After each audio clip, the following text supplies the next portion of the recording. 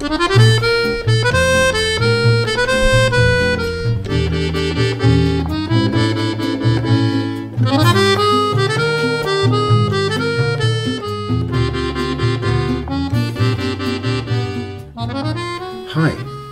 I'm Axel, sailor, paddler and boat builder, and this video tells the story about the design of the Artemis sailing canoe. It is a 50-50 sailing canoe because it sails as well as it paddles. Artemis is a decked expedition canoe which you can paddle as a solo or as a team of two. Keen and experienced skippers have used historic sailing canoes for adventurous voyages. They have chosen these boats because of their versatility and impressive number of compelling advantages, features just as exciting now as they had been 150 years ago, when the sailing canoe was invented and served as a vector to introduce and promote canoeing and, later, kayaking in Europe. The boats were useful for paddling as well as sailing, camping in the hull, had the ability to store some gear, food and water, as well as rig and sails in the boat, and had excellent seakeeping attitude in a swell. Transferring that into our modern world, the suitability of the whole concept is severely compromised when the canoe gets so heavy that it cannot be loaded on a roof rack without assistance. And if it does not plane easily, the fun factor is lost.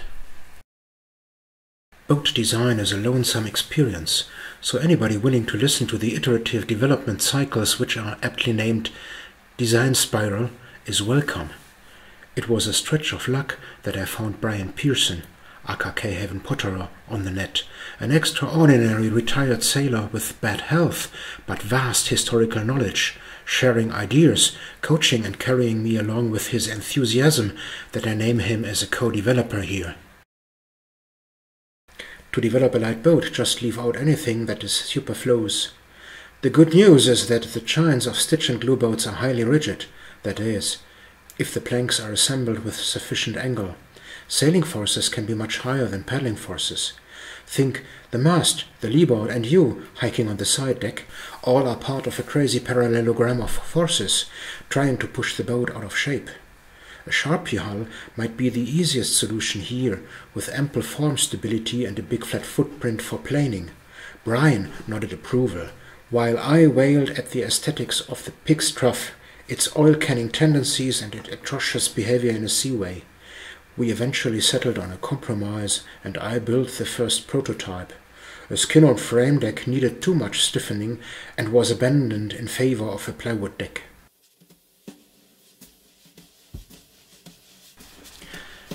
Designing small boats gets much more interesting when you tow ballasted models behind a spring balance at various speeds and look at resistance and wave patterns, rolling, pitching, yawing and squatting behavior.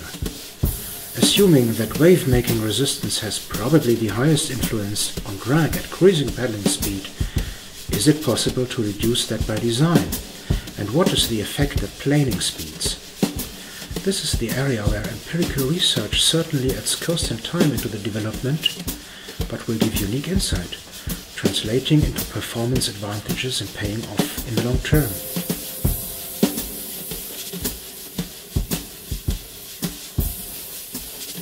The sailing behavior of the first prototype was lively and responsive, but somewhat unexpected. It took some time to find out what was missing here. The boat went in planing mode so easily and without the fuss that is usually known as planing hump. It felt just like a smooth transition from displacement to planing, facilitated by some weight adjustment to aft. The sweet spot for solo paddling was at around 6.5 to 6.8 kilometers per hour, exactly where I wanted to have it. Last, the clutter factor. Outriggers, rigs and sails, leeboards and rudders are commercially available as bolt-on solutions and tend to work in a fashion, but often do not act synergistically, just seem to compensate for a hull that was not designed with sailing in mind. Overall, most contraptions feel like driving with dragging parking brakes. Sailing components should be developed with a good understanding how they contribute to the whole concept, interact with another, and with in-use scenarios in mind, using principles of human engineering.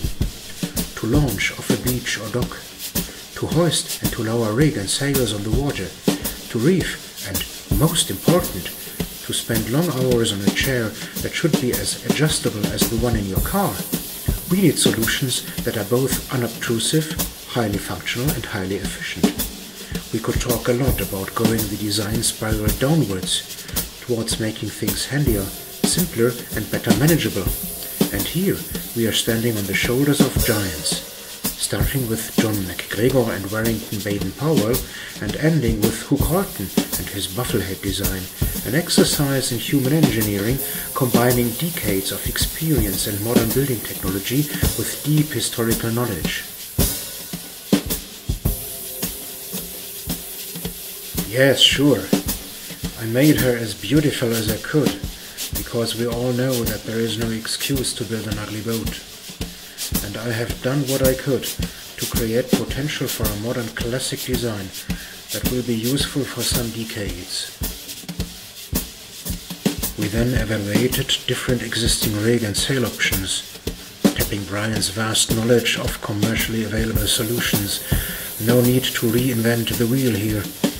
Each one with a different focus: the high-performance carbon Bufflehead rig, the Solway Dory Bermudan, which is so easy to reef around the mast, and the cheap McGregor lugger with wooden poles.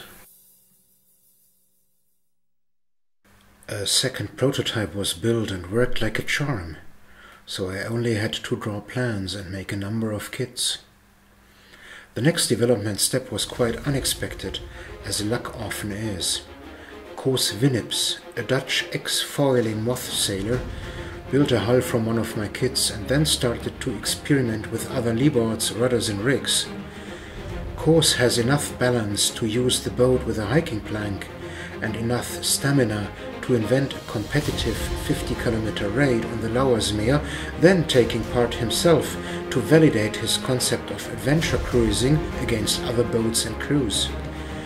He pushed the boat harder and was sailing faster than I ever expected anyone could do, thus extending the initial concept of an expedition cruiser to an adventure racer. With his hiking plank, he shifted top speed and daily distances into regions which I did initially not anticipate when designing the boat, which then stipulated me to sail my boat faster than I originally had in mind when designing it. All of that resulted in the Artemis design being notoriously competitive at small boat raids and regattas.